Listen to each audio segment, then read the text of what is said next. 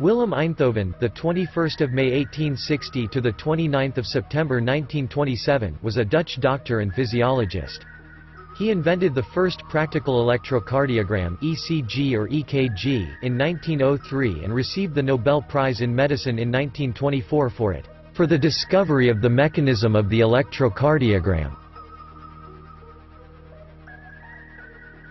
Topic: Background.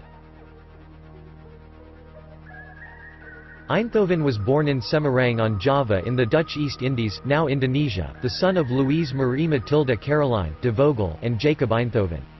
His father, a doctor, died when Einthoven was a child. His mother returned to the Netherlands with her children in 1870 and settled in Utrecht. His father was of Jewish and Dutch descent, and his mother's ancestry was Dutch and Swiss. In 1885, Einthoven received a medical degree from the University of Utrecht. He became a professor at the University of Leiden in 1886. In 1902, he became member of the Royal Netherlands Academy of Arts and Sciences. He died in Leiden in the Netherlands and is buried in the graveyard of the Reformed Church at 6 Haarlemmerstraat Weg in Oostgeest. Work. Before Einthoven's time, it was known that the beating of the heart produced electrical currents, but the instruments of the time could not accurately measure this phenomenon without placing electrodes directly on the heart. Beginning in 1901, Einthoven completed a series of prototypes of a string galvanometer. This device used a very thin filament of conductive wire passing between very strong magnets.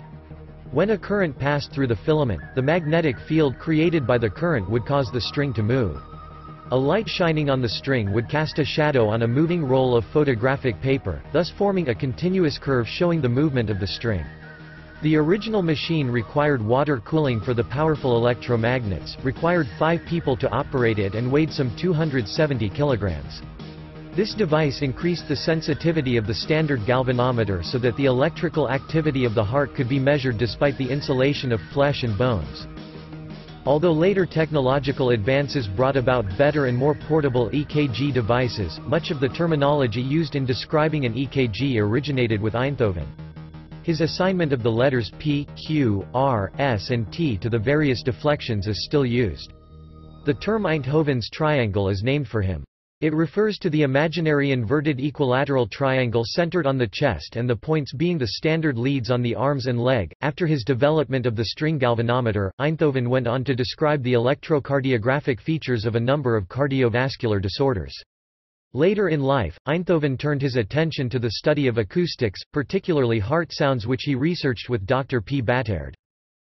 In 1924, Einthoven was awarded the Nobel Prize in Medicine for inventing the first practical system of electrocardiography used in medical diagnosis.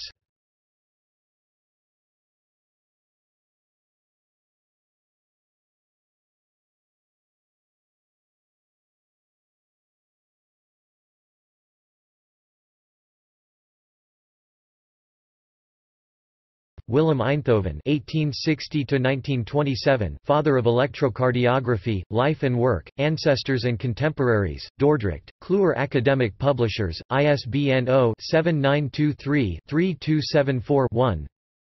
Scholdes R.B., Base G. 2002. From Bench to Bedside: Developments in Electrocardiology. PDF, The Engineers' Journal, Institution of Engineers of Ireland, 56 47–9. The Einthoven Foundation Cardiology Information Portal. Historical pictures. Nobel Prize citation. Einthoven's triangle.